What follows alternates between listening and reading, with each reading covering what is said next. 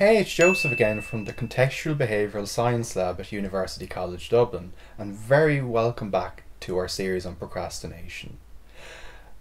So far this series, or the aim of this series, has been all about supporting you around your procrastination so that it's less of an obstacle in your academic life.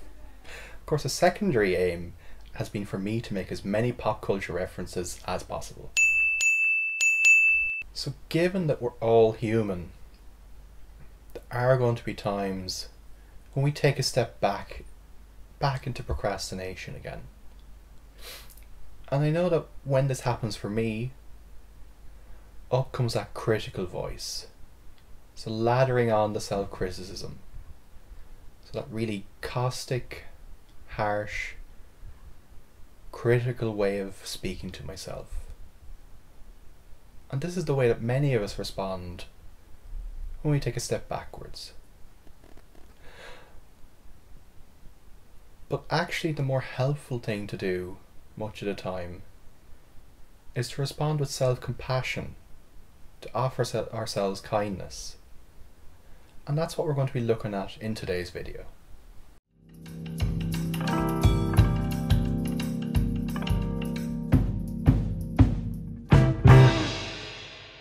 So as I say, that sort of self-compassion and kindness doesn't come easily for most of us. But conversely, many of us are very good at offering that sort of kindness and compassion to others, to our friends, to our family, to the people we care about most in life. So through the course of this video, we're going to be looking at how we can offer up some of that kindness and compassion that we're so good at offering to others. So looking a little bit at how we can bring that back to ourselves. And just for a moment now, allowing the eyes to close, just bring to mind a loved one. That may be a family member, a friend, but someone you care deeply about. And just taking a moment to allow yourself to connect to those deep feelings of care, kindness and compassion that you hold for each other.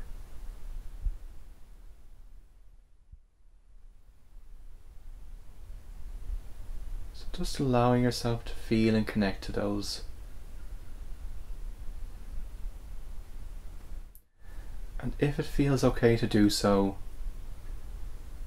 perhaps just asking yourself, if I was a good friend, how would I speak to myself?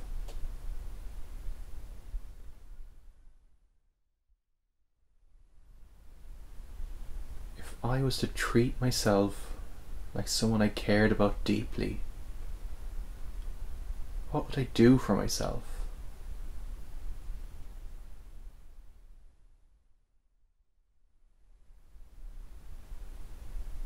Just allowing each of those questions to land with you.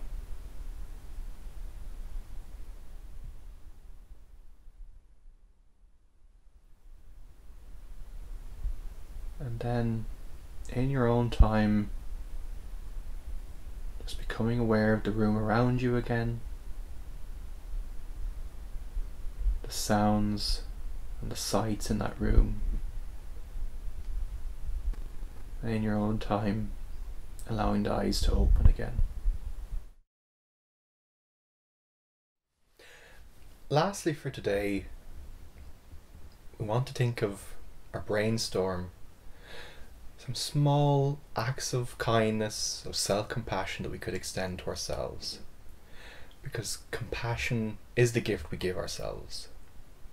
Now these don't need to be massive, earth-shattering acts of compassion or kindness, just something small that cares for us, that nourishes us. So for example, my small act of kindness is just going for a walk, popping my headphones on, and listening to some of my favourite music.